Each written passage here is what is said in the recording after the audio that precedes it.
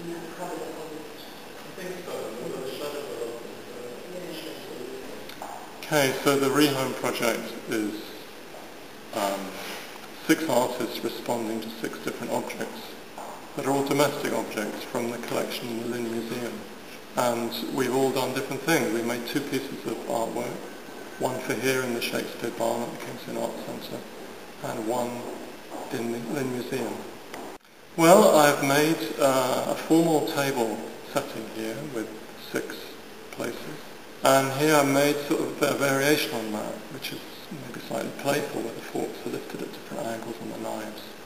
And I've made a cultural link with China, so there are Chinese brushes on the table as well. And the plates are also lifted at different angles.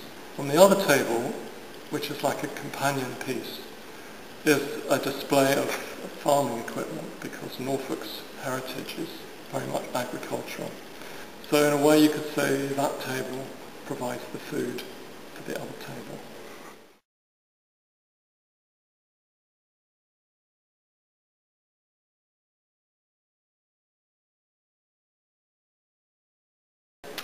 Yes, I chose a gophering iron, which is a very specialist iron that was used in the 19th century, really for the preparation of the finer points of women's costumes. What I became aware of with it, it's quite difficult to use a gophering iron, and it was really hard to get everything right. So the dress has a train of dirty washing, don't wash your dirty washing in public, and is a grubby, unlaundered dress in the skirt part, but then as it goes up the dress it ends up as a very starched and frilly and gophered top part with lace and frills and so on. So that's basically what the piece is.